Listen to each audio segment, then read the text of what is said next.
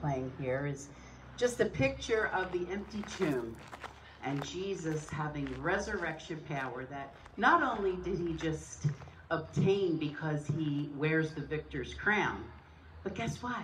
He takes that resurrection power and he places it in us when we receive him.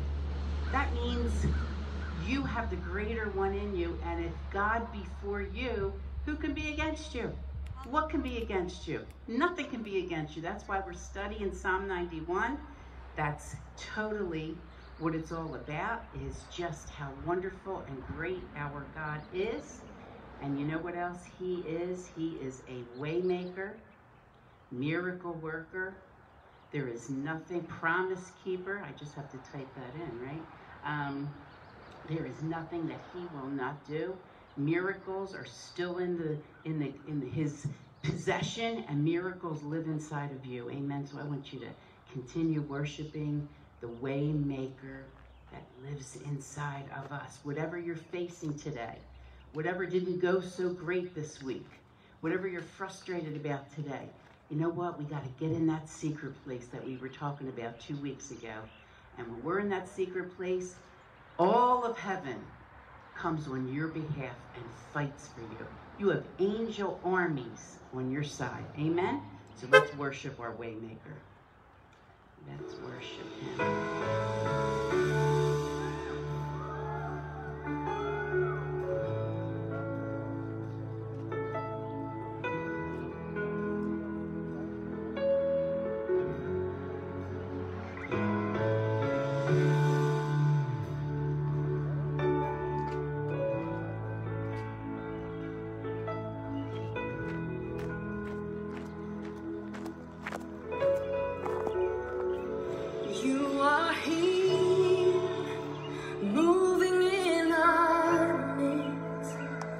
I worship you, I worship you. You are here, working in this place. I worship you, I worship you. You are here, moving in our midst. I worship you, I worship you. You are here, working in this place. I worship you, I worship you.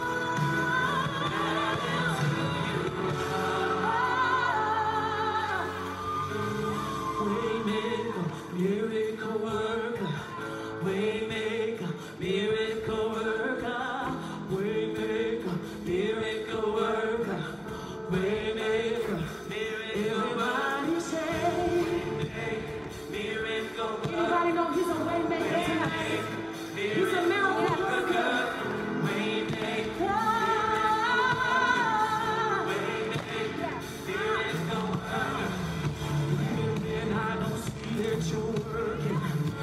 Even when I can't feel it, you're working. You never stop working. You never stop working. Even when I can't see it, you're working. Even when I can't feel it, you're working. You never stop working. You never stop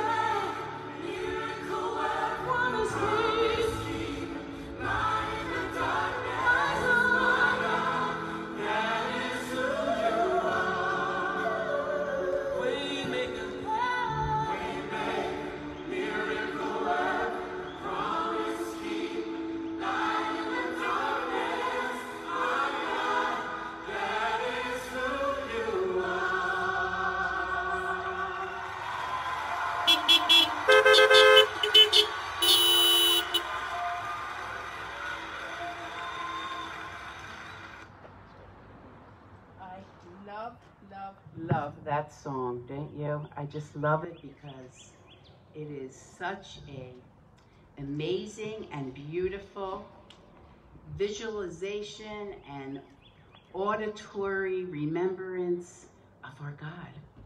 Even when, I love the part when she begins to repeat over and over, even when I can't see that you're working. Even when I can't feel that you're working. And anybody ever been in this situation where they couldn't see he was working, they couldn't feel he was working? But you know what? I love when she just chimes in and says, you never stop working. It doesn't matter what we see or what we feel. He's a supernatural God. He's omnipotent. He's omnipresent. And he is on your side. He wants you to be victorious. He wants you to be more than a conqueror. He wants you to triumph in and about all things. And that's why we've gathered in the parking lot this Sunday, isn't it? To just receive even more of his word so that our faith can come alive and escalate, so that our faith actually has action in this earth. You know, your faith is alive. Your faith is the currency of heaven, that when you take the word and you apply your faith to it, all of heaven backs you up. All of heaven, because his word never fails.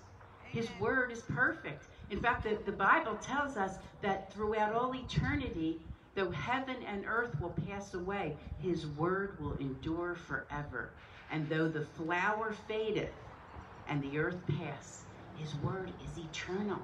And that's why we come here. We come because we want to be built up. We want to get that living organism in us so that the flesh can die off and more of Jesus, our way maker, miracle worker, promise keeper, light in the darkness, can shine like never before and especially in these days that we live in. And if that is your confession and your belief too, would you just shout amen from your horn? Because that's the only thing you can do at this point.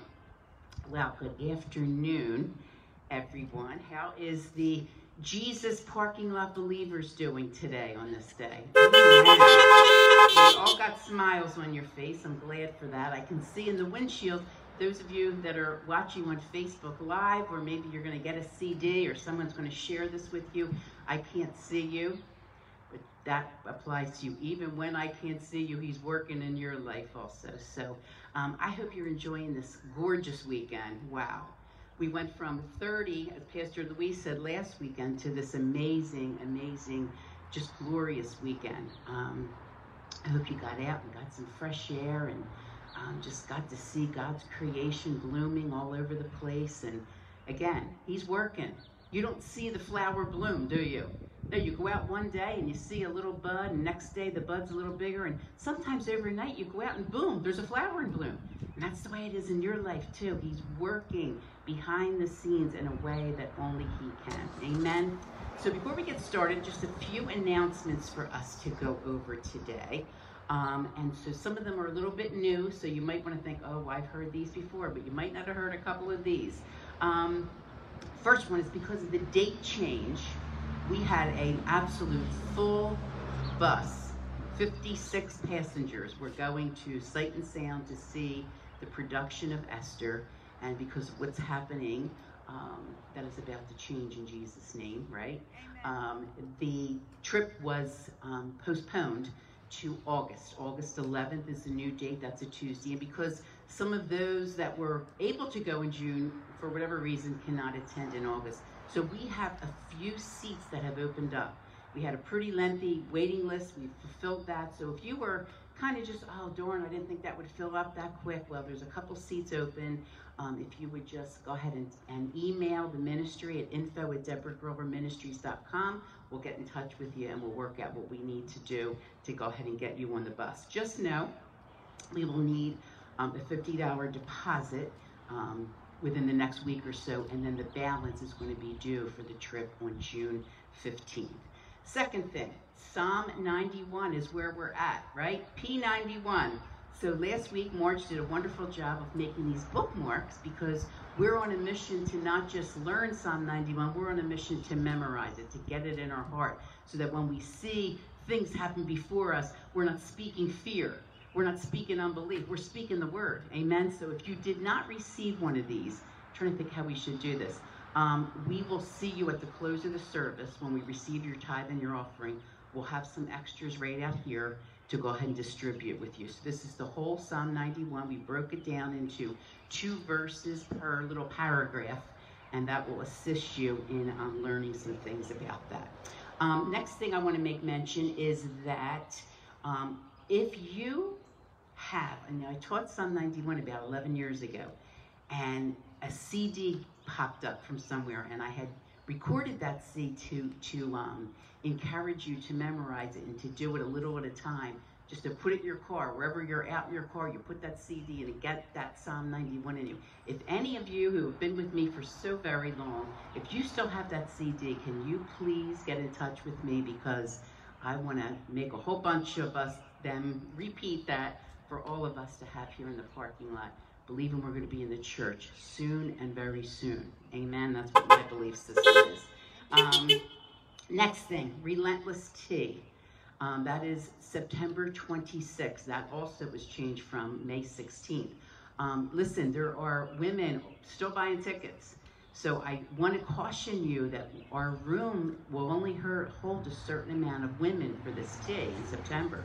And I'm having kind of a feeling that we're going to have to be a little socially distant even when September comes. So don't put off getting your ticket, because we're probably not going to have the ability to just take on whoever wants to go at the last minute. So you can go ahead and go on to relentlesswomensconference.com. That is the women's ministry website, relentlesswomensconference.com, and you'll see how you can go ahead and get your tea ticket online. Speaking of Relentless, see, a lot of these things are new.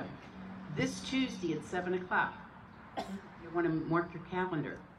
because we're having our first ever Relentless Women Overcoming Together live. It's going to be all the leaders from Relentless, and we're going to talk about what the season is like and just some, I think, really applicable things you can put into your life. We're going to talk about the conferences this year and how God's timing was so perfect to call us into this place called Going Deeper. Wow, little did we know we would not only be taught that, but we would actually have to go deeper and take some of these precepts and put them into play in our life. So this Tuesday, 7 o'clock on the Relentless Facebook page, we are going to go live in something which will be first of many called Relentless Women Overcoming Together. Okay, so that's that. Lastly, our giving platforms, just to repeat that, I've done that every week. Again, thank you so much for your consistent and continual desire to see the word go forth and sowing into your own discipleship. The 3 platforms to give are to go onto our website, covenantmessiah.com, and you can see a little link there for giving. You can also give by text. That number is 856-997-2303,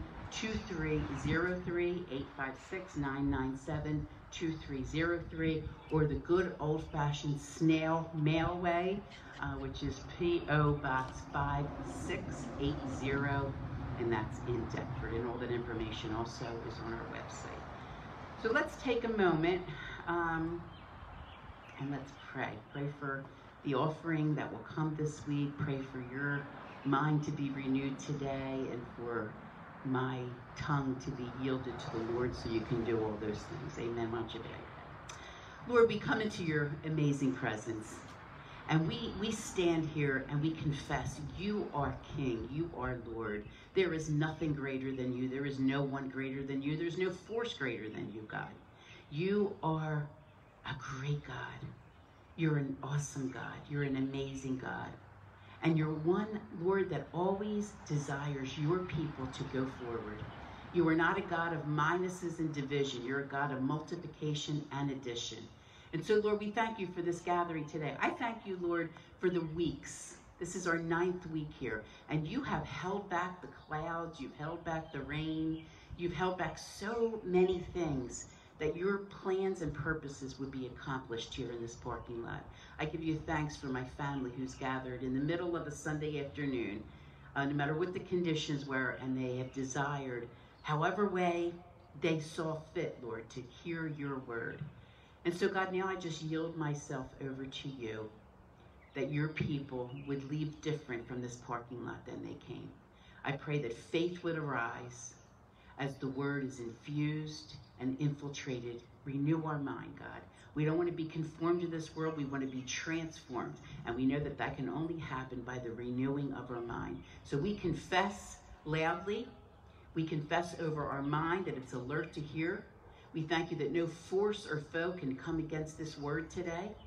No force or foe can come against the offerings that your people will sow. We stand on the promise that as we give in accordance to what you've told us in Malachi, that you will rebuke the devourer for our name's sake, and you'll open up the windows of heaven and pour out a very blessing that only you can pour out and that we cannot contain.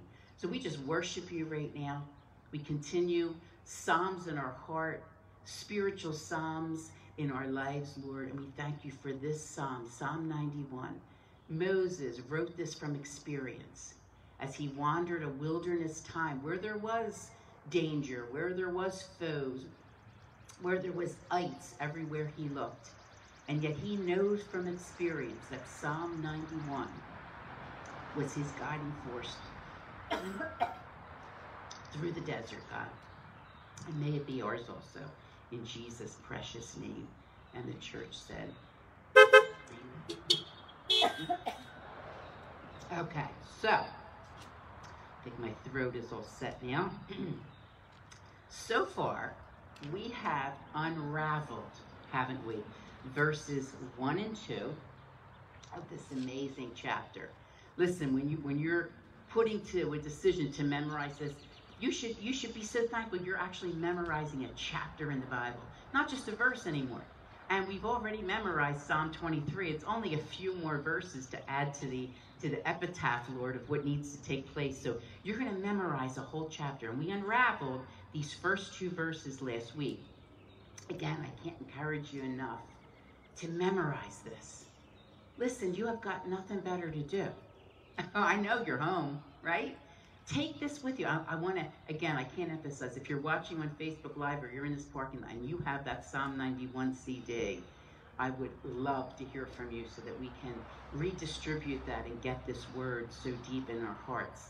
I'm in the process, again, like you, of going back over it again and renewing it in my mind, placing it in my heart.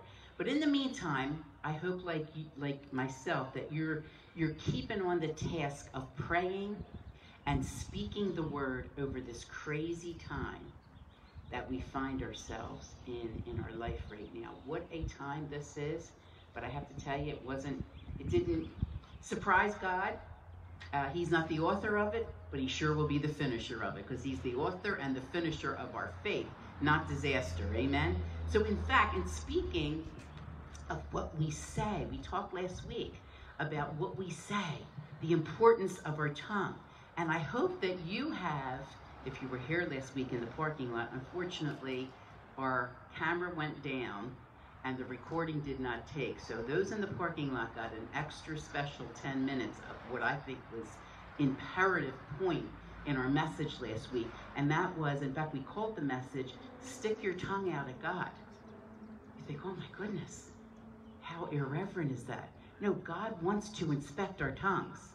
Just like you go to a doctor when you're not feeling well and things aren't going good in your life, and you make an appointment to see the doctor, and one of the first things he does when he sits you down the examining table is he says, stick out your tongue. Because our tongues tell us something about the body. And Jesus is the head of the body.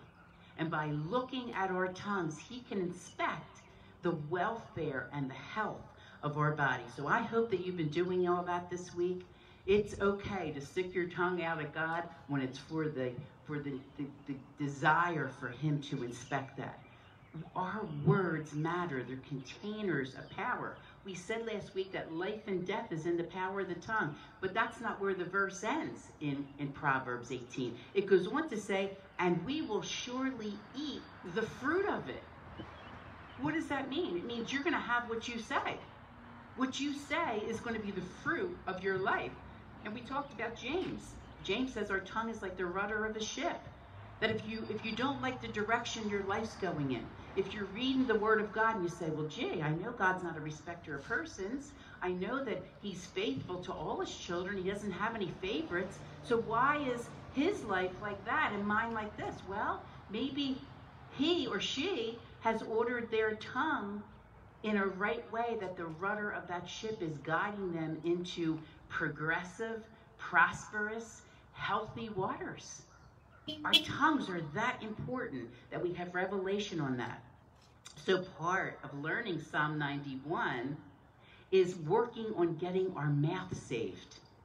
Now you might be in the parking lot, or those of you that are watching on Facebook Live, and you say, well, gee, I'm saved. Well, you might be saved, but I'm asking if your tongue's saved. Is your tongue saved is the question. Are you guarding your heart? Am I guarding my heart in the secret place? That was verses 1 and 2 that we looked at, okay? So I want us to together look at Psalm 91, verse 1 and 2. And we're going to read it together, so go ahead and get your bookmark out. If you don't have a bookmark, you will have one. Open up your Bible, or you can just follow along with us. He who dwells in the secret place of the Most High will abide under the shadow of the Almighty. Verse 2, I will say of the Lord. This is what we spent time talking about last week. I will say of the Lord, he is my refuge and my fortress, my God, in him I trust. So now I want you to close your eyes, or not even close your eyes, but maybe just look up a little, and by heart do that. Memorize that. Say that by heart. Let's do that together. He who dwells in the secret place of the Most High shall abide under the shadow of the Almighty. I will say of the Lord, he is my refuge and my fortress, my God, in him I will trust. That's how we're going to do this week after week. We're going to get 2 down. We're going to add another one. We're going to get 3 down. We're going to add another one. And we're just going to slowly build up to it. If whoever your neighbor is in your car, I want you to touch them right now and say, you're awesome. And you know what? If no one's in your car, Jesus is with you. Tell him he's awesome. All right? That's okay too. So verses 1 and 2 are the beginning of the chapter. Now catch this, because they set the path for the rest of the psalm. See, they're not just there any old way. We have to understand that the Lord and his sovereignty and his omniscience and his omnipotence, these verses are placed in a way on purpose. There's something to learn by that. And this is so true in the psalm. Verse 1 and 2 are the beginning of the chapter because they, again, set the path. They set the progress for the rest of the psalm. In other words, when we lodge and we live and we remain in the secret place, in an attitude of obedience and praise and worship, and when we say of the Lord, see, when you're guiding and being and residing with him in that secret place, you're going to say of the Lord. Because when you're in that secret place with him, you find out deeper things about him, right? And as soon as you find out the deeper things about him, we say what we know. We don't say what we don't know. Out of the abundance of our heart, our mouth speaks. So when we spend that time with him in obedience, in praise, in worship, we took some covenant names of God apart. We looked at El Elyon and we looked at El Shaddai. He's more than enough, right? When you find that out, and you can only find that out by the secret place, you will say of the Lord, he is my refuge and my fortress, my God in whom I trust. Not your mother's God, not your father's God, not grandmom's God, but in my God I will trust. Do you see that? So, because a person who lives in the secret place is a person who speaks faith. You're not going to speak unbelief if you're truly abiding and living in the secret place. You know, Paul, the Apostle Paul, who wrote 2/3 of the New Covenant, directions and ordinances and structure and principles of the very church that we just so cherish. You know, a thing that God said the gates of hell would not prevail against the church. Well, Paul, he quoted Deuteronomy chapter 30 when he spoke this in Romans 10:8. The word is nigh thee, even in thy mouth, the word of faith that we preach. The word is nigh thee, even in thy mouth, the word of faith that we preach. See, first of all, our mind needs to be renewed. That's the first thing that needs to happen, because the word tells us that where the man goes, where the mind goes, the man follows. Okay? The mind is the first thing that needs to be renewed. Why? Why does the Lord want our mind renewed? Just so we can think God's thoughts? No, he knows that if our mind is renewed, then what's going to happen is that it's going to overflow and it's going to get into our heart. It's going to get into our heart. As a man thinks, so is he. And when it gets into our heart, the Bible goes on to another verse that we looked at last week and says what? Out of the overflow of the heart, what speaks? Somebody tell me. The mouth. So see, what God's really after is, yes, the mind needs to be there. Yes, the heart needs to have that in there. But ultimately, he's after your words. He's after your words. Jesus himself said in Mark 11, you can say to the mountain, move, if you believe it, and it will be moved. Jesus himself, when he was tempted in the Mount of Temptation in the accounts of the Gospels that we read, he didn't think something. Of course he had in his heart that God is ruling and Satan had no rule over him. But until Jesus said it, what did Jesus say? It is written. It is written. And I'm going to tell you something. Satan's after your words too. God's after your words and Satan's after your words, because he knows that what we say we have. So it's kind of a snare there that he puts us through to kind of get our words, if you know what I'm saying. So first, our mind needs to be renewed so it can get into our heart, so that ultimately that heart will overflow and we will speak. I was just brought to remembrance yesterday that several years ago. I guess we would say it probably is 12 years ago now. Our daughter Melissa, who just had her first baby, a lovely little, amazing little girl, I will say.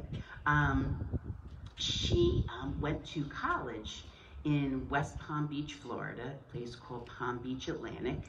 And so the day that she was to, check into school and whatnot, Ray and I, obviously, we took a plane to take her there and help her get in that first day and whatnot. And so it would be, that day there was a massive hurricane that was down in the Floridian area and coming in the Gulf area, which is, kind of where she was. So bad hurricane. And in fact, they were canceling flights left and right. So we were praising God that they did not cancel the flight that we were taking to West Palm that day. And we get on the plane and everything was great. And she was in the middle. Ray was on one side, I was on the other. And we started getting close to West Palm Beach. And I'm telling you, you want to talk about some rocking and rolling on the plane. It was certainly happening. And, put the seatbelt on, and the stewardess is sitting down, and, you just watch things, and you just know there's conversations taking place that you're not privy to. And we're probably a good half hour away from there. And anyway, it was a bad descent, and it was a bad flight. And they warned us that it was just going to be really bumpy, and have your seatbelts tight, and this and that. And I just had this psalm.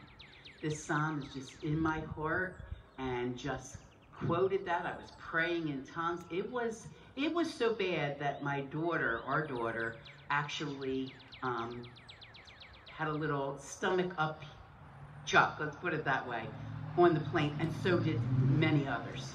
It was nasty. And we were going down, and we found out later that we were the last flight going into West Palm that day. They had canceled every other flight after that. And as we were descending, you could barely see the runway, barely see it. But we saw enough to know that we were close by. Well, we start going down, and the wings are just moving right and left. I don't know if we're landing on our sides or what's going to happen. Well, we get down to just about touchdown, and all of a sudden the pilot just pulls the throttle up and just goes back up and ascends back up in the air.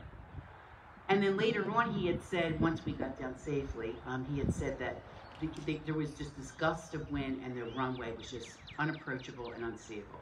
What am I saying? I'm saying this. This is when you need the Word of God. See, you're not going to have time to take out a concordance and find out messages on fear. You're not going to have time to do that. You are going to say what is in you. What's in you is going to come out when you're squeezed. Amen. How many times have we talked about that?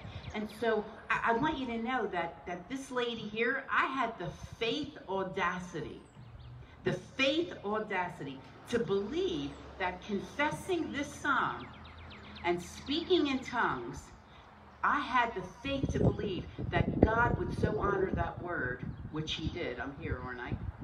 That not only was my family saved from some tragic situation, and myself, but the whole plane was saved. See, you got to consider the word for other people. Amen. The word isn't just for only for you.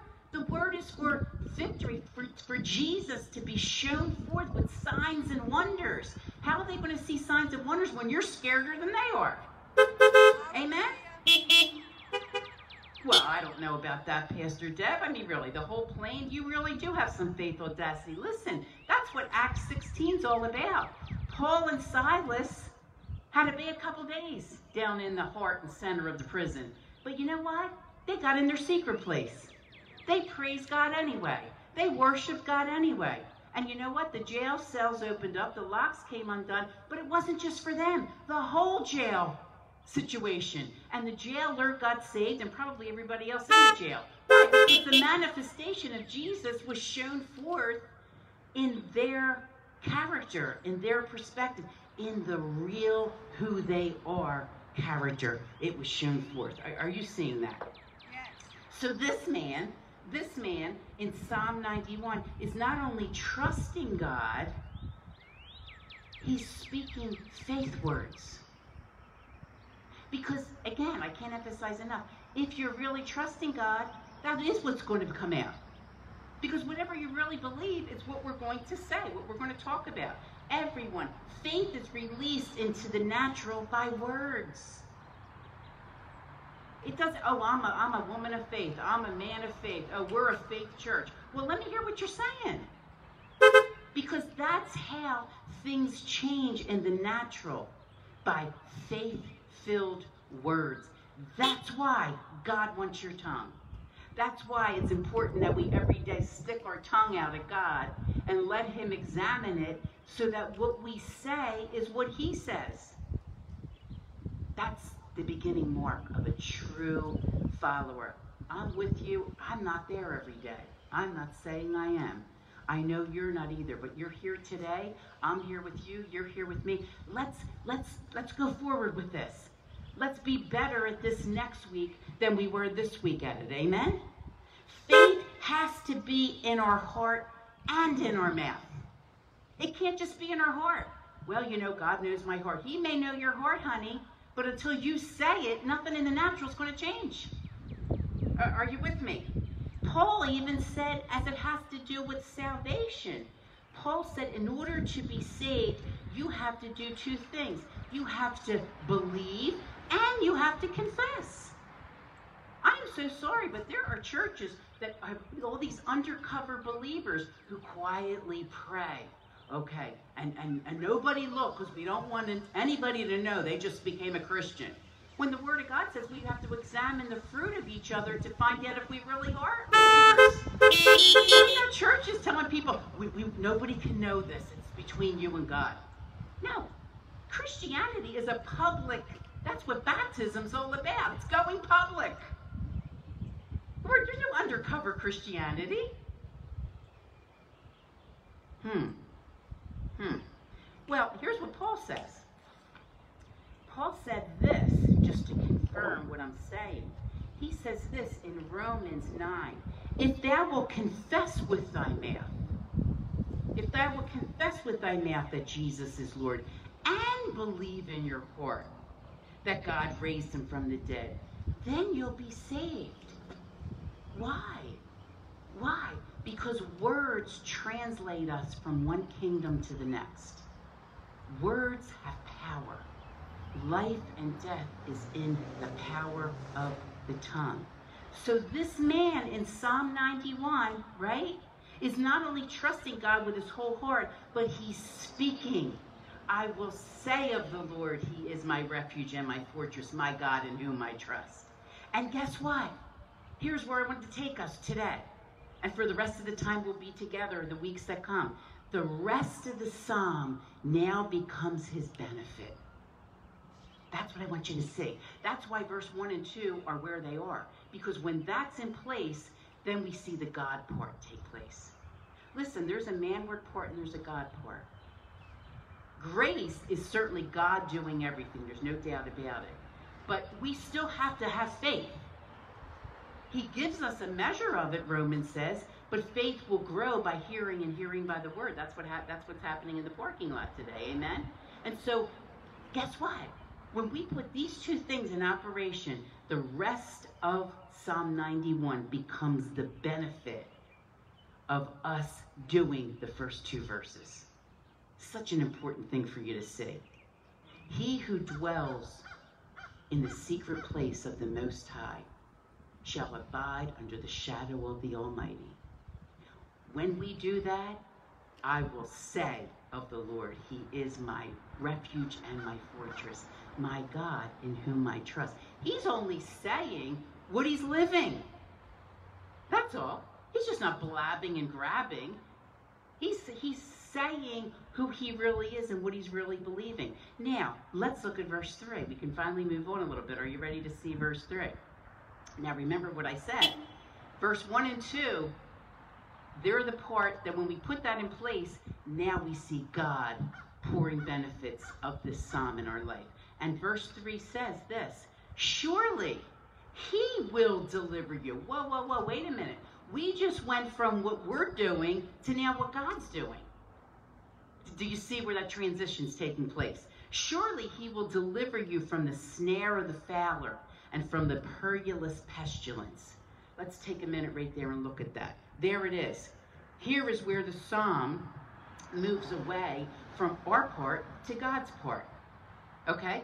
And I love the amplified version of Psalm 91. Listen to the amplified version. It's wonderful. It says in verse 3, For then he will deliver you from the snare of the fowler and from deadly pestilence.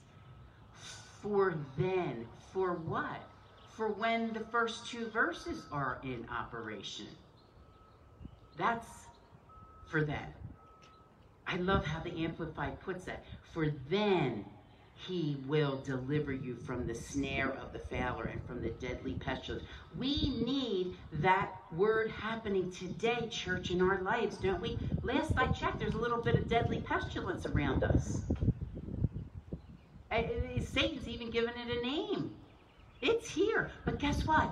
God, long before COVID-19 ever showed up on the news, God had the good news about it already delivered, already planned ahead, already figured out, already an answer for our dilemma. He always does.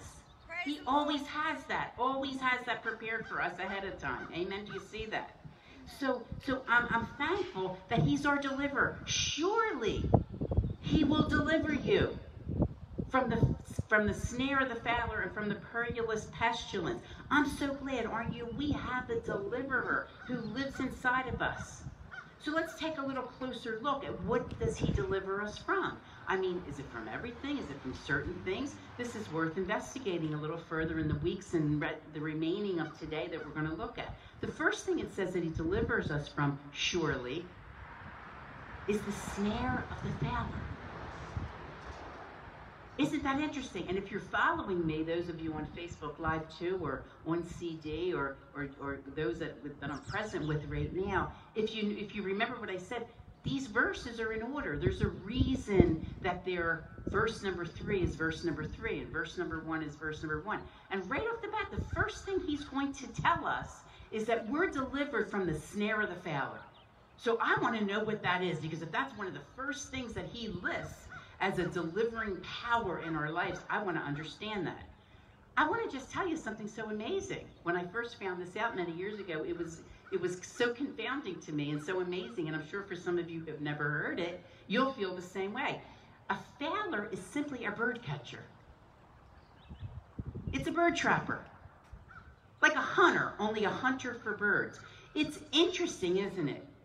So when Moses says here, surely he will deliver you from a snare or a trap of the fowler, it means there's an enemy out there that desires to trap you.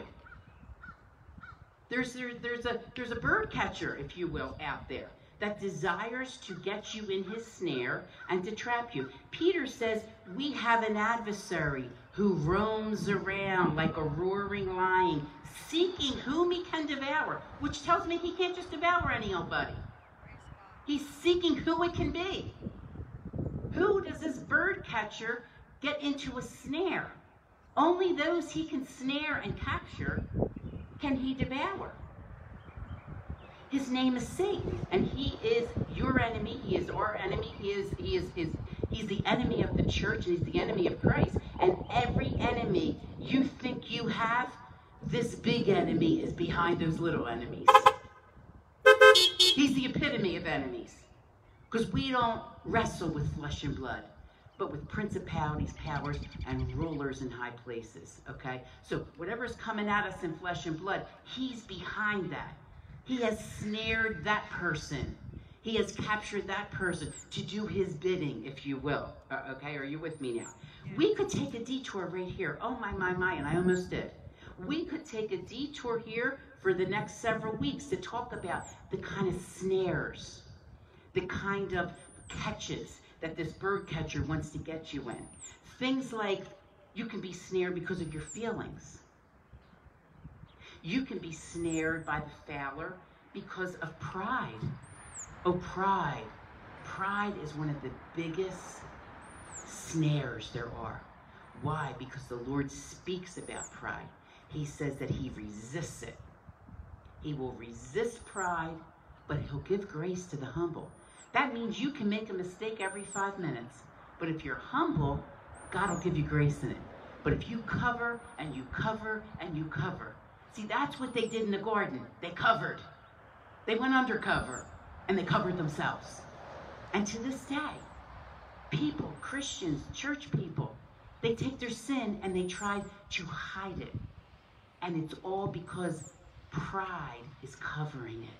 Oh, that's a big one that Satan wants to use to snare us, is pride. Money. He can use money. The fear of not having enough. People work themselves to death sometimes, okay? It's a snare. Because if we're really doing what God says with our money, then we exchange us having to provide for us, and we give God the Jehovah Jireh title that he's already desired to be our provider. Amen? Fear. Fear's another snare. Fear is a big snare because fear is a master spirit of the fowler. With fear comes a whole bunch of fear's family members. Doubt and unbelief and panic and depression and anxiety. The word tells us in Proverbs that anxiety actually leads to depression. It's a forerunner of it. Another snare that we can look at is success. That we have such low self-esteem. We have low self-worth that we think what we do will make us a something. But see, when we find out what God says about us, when our identity is in Christ, and we find out that we're a royal priesthood and a chosen generation, and that we're more than conquerors, and that he's already seated us in heavenly places in Christ Jesus. When we find out those things, see, it's rest. Because we don't have to work to be somebody. He will make you somebody. How many times have we shared this from this pulpit, that out in the Philippi, out in Caesarea Philippi, when we've been to Israel, I can't believe we're in Israel 1 year ago today. It feels like so long ago. We were just there last year, but we take people to Caesarea Philippi, and it's where Jesus said to them, "Who do men say that I am?" And the disciples were there. Well, some say you're Elijah, some say you're Isaiah. Blah, blah, blah. Well, who do you say I am? See, it matters who you say. And once again, he says, who do you say I am? Not what you believe. Are you saying it? And of course, you know, Peter steps up to the plate and he says, basically in the Greek, what he said is, "You're Yahweh." He called him God. And what did Jesus say? "Flesh and blood did not reveal this to you, but my Father which is in heaven. And now, Peter, I'm going to call you this." See, when we find out who Jesus is, then we find out who we are. But so many believers spend their life trying to be somebody, trying to be successful, to have a name for themselves, to have a position for themselves, only to find it doesn't satisfy.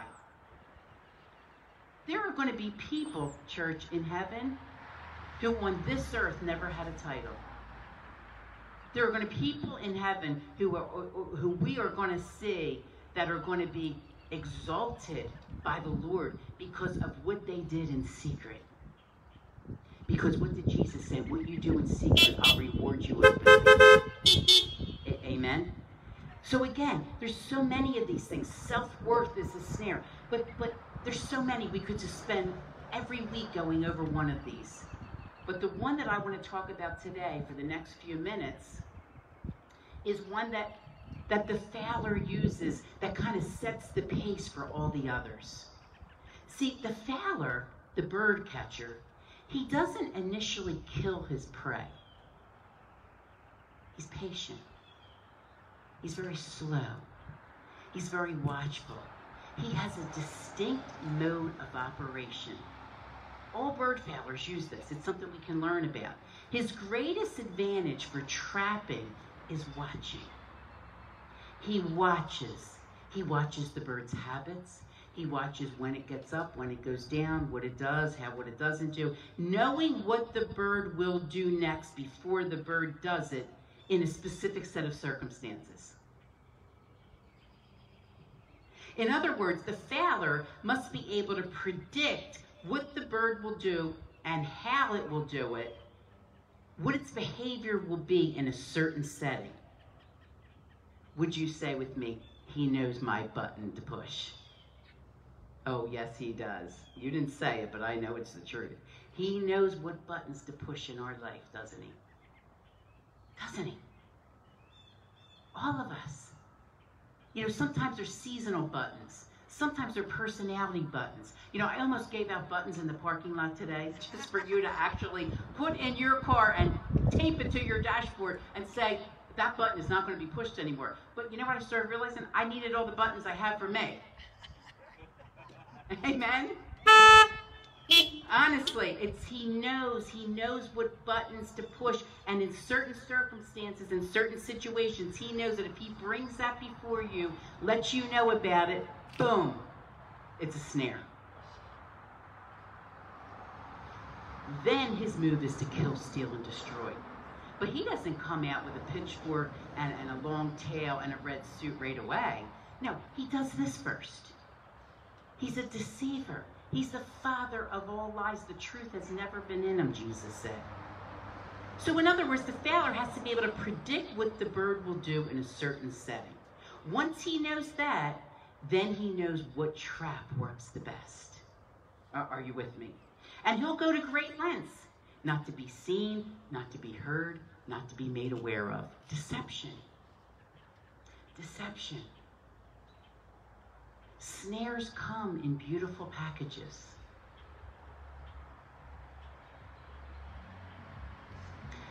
Why? Because he's an angel of light. It can look good, smell good, sound good, talk good, and be the worst thing that could ever have been made. Nothing but a snare. He's an angel of light. He's a great deceptor. And he's a trap setter. He sets the trap. Offense is a big one. In fact, the word offense is the Greek word skandalon. Scandalon. And the word scandalon is literally the tab that hangs down in a cage that lures the rabbit or the squirrel or the whatever, or the raccoon or whatever. It's the lure. That's what offense is. Offense is a lure into the trap of Satan. It's a snare. Just like the ones we're talking about here. And he's a fowler because like bird catchers, Satan's a fowler because like bird catchers, he uses great weight patience in knowing you. He watches. He's a lot more patient than we are. We sometimes have to have immediate results. No, he watches. He sees the pattern. He sees what will get you, who it is, what's the situation that button will go off. And he sets the trap. He knows when that button can be pushed by you. He knows our buttons. And it's critical to know that because it's how he is. He ensnares us. See, sometimes we don't even know the buttons, or we know them, but we fall for the same snare every single time.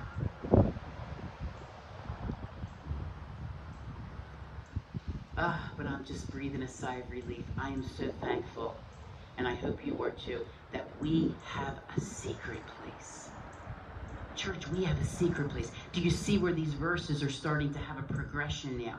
We have a secret place, and it's a place, can I just share with you with great excitement? It's a place he doesn't understand. Satan doesn't understand the secret place. He has no idea. None at all. It confuses the fowler when you pray in the middle of a storm. When you praise God in the middle of a storm, it confuses the fowler. It confuses the fowler when you pour kindness on evil. It confuses the fowler when you run to the throne instead of the phone.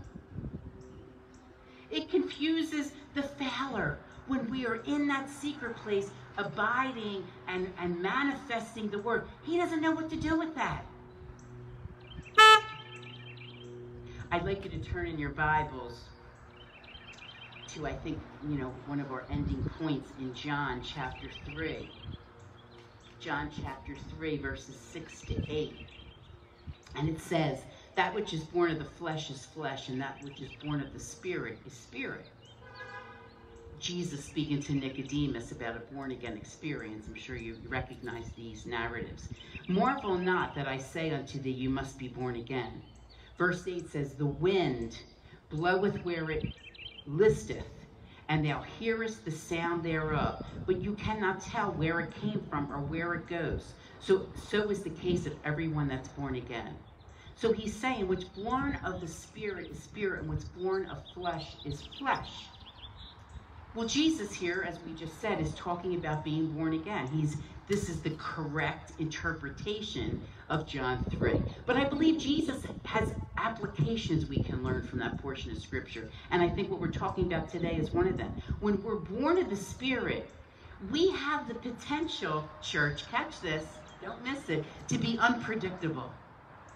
Oh, I love that. I don't know about you.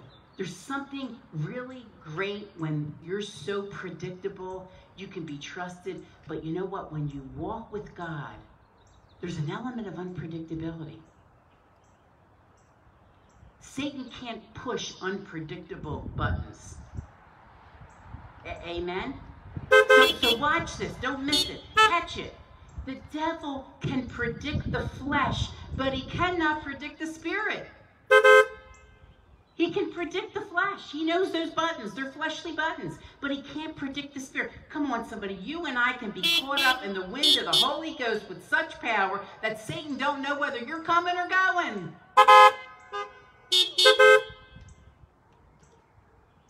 Yeah. You're blessed when you come in and you're blessed when you go out. You're the head and not the tail. You're blessed in the city and blessed in the country, above and not beneath. And hallelujah, blessed right smack in the middle of COVID-19.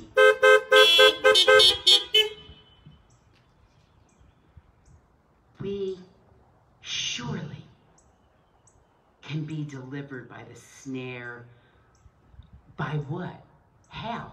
How can we be delivered by that? By the first two verses. By hiding in the secret place and speaking faith-filled words. Do you see where we're going here? Faith-filled words. Galatians 5 says, walk in the Spirit and you won't fulfill the lusts of the flesh. Let me give you the Pastor Debra Groller translation here of this. Walk in the Spirit and the fowler won't foul things up. So when he finds someone to use, someone of walking in the flesh, he knows where the buttons are.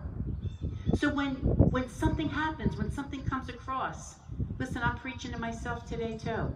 When something comes your way, and it's going to come our way, because he wants to push our buttons. See, I should have gave out those buttons. I'm telling you, it was just the right message for buttons, and I have a lot of them. Yes. So what am I saying? When he finds someone to use, when he uses a principality or a power or a ruler in high places, don't say what you want to say to them. Okay? Instead, think to yourself, that's a snare down the path I'm not willing to go to. We got to be smarter. We got to be wiser. Satan always has to use a person to push your button. He's not going to show up and go, here I am. No, he uses people. That's what he uses. That's why Paul urges us so many times in Scripture, don't walk in the flesh. Walk in the Spirit. And you know what he says? Don't try to just say, I'm not going to walk in the flesh. I'm not going to walk in the flesh. No, you know what he says? Just walk in the Spirit and you won't fulfill the lust of the flesh. It'll come natural for us not to do that. Amen? So again, when he finds someone to push your button, don't say what you want to say to him. Instead, say, you know what? I am not going to go down that path of snares. Oh, you know what, Satan? I'm a bird, all right. But you know what kind of bird I am? I'm an eagle. And those that mount up with the wings of eagles walk and do not faint. They run and don't grow weary. Stop hanging out. I'm glad you're happy about that. I'm about ready to buy this tape myself. This is some good preaching. Stop hanging out with crows, chickens, and cuckoo birds. And listening to them for that matter. But just wait. Just wait. That's only the beginning of the blessing that we're going to read through the next 14 verses, okay? Because he says he'll deliver us also from perilous pestilence. Not just the snare of the fowler, but perilous pestilence. See, I looked up this word, and the word pestilence is the Hebrew word duber, and it means virulent, which is another word for contagious, infectious. It's a word for plagues, infectious diseases, which are deadly and devastating. Wait a minute, Pastor Debbie. Are you don't have the audacity to actually say Psalm 91 can deliver me from COVID-19? Oh, yes, I am saying that. Oh, yes, I am saying that. Yes, I am saying that. Well, there you go. That's just not been my experience. Well, can I just say to you, don't get out of the cotton picking boat because that wasn't your experience. Be willing to be humbled in the Word of God and learn. And learn. I don't know why your experience was what it was. I have some experiences too myself. But I'm not going to throw the whole Bible out just because my experience didn't line up with the Word. I can guarantee you one thing. Whatever went wrong, it wasn't God's wrong.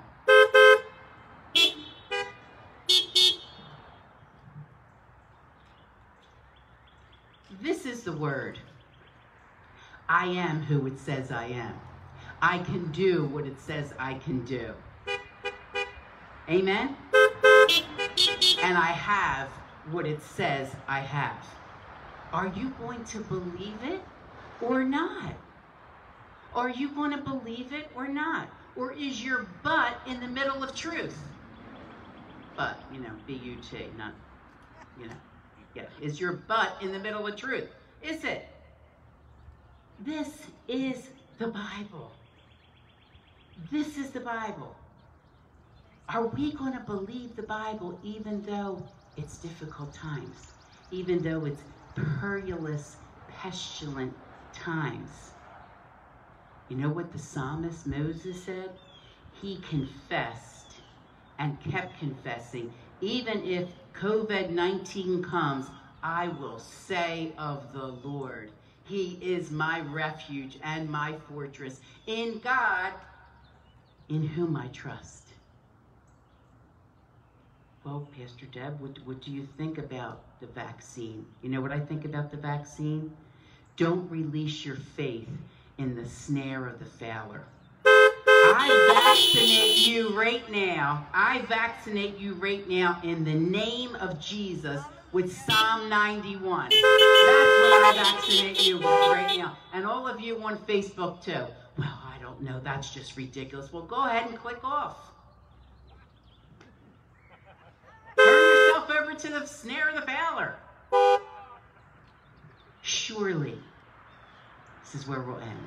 Surely He will deliver you from snares, traps, hidden dangers, viruses, pestilence, and all the power of the snare of the fowler. Surely. Would you bow your heads with me? Father, I am so grateful for your word. I am so thankful that you place your word above your name. And you have a name above every name that is named. So we are totally covered. You have a name over COVID-19.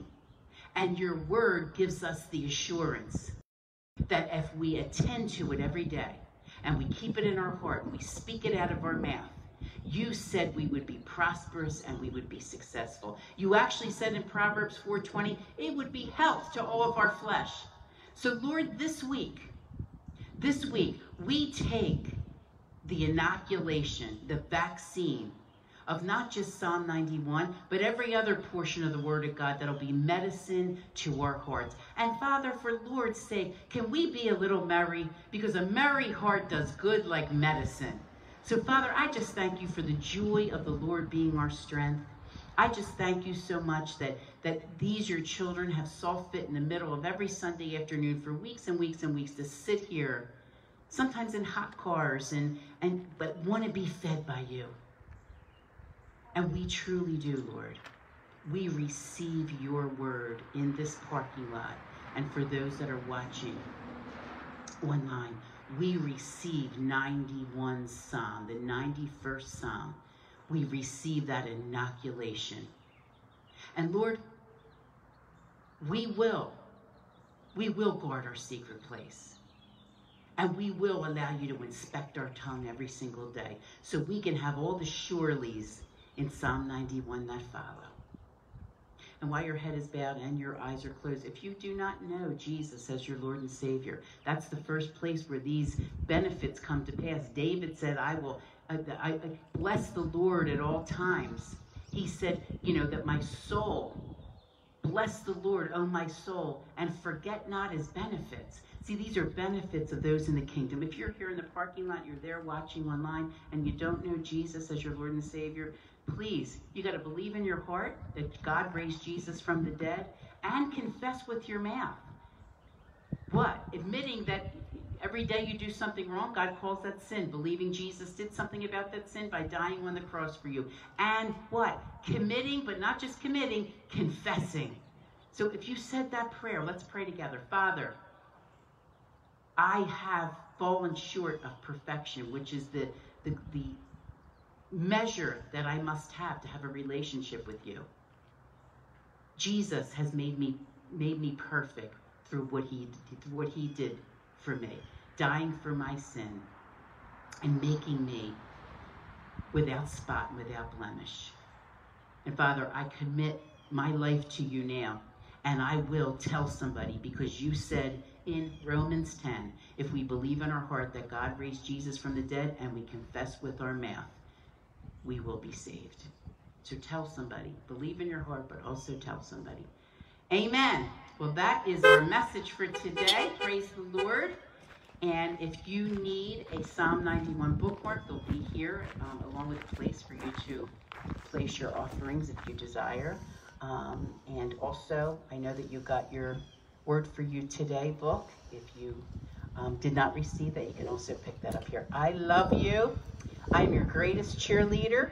We're going to get through this, and we're going to be better than we ever were before, because life in the kingdom gets gooder and gooder. Amen? Have a great and wonderful week. Love you.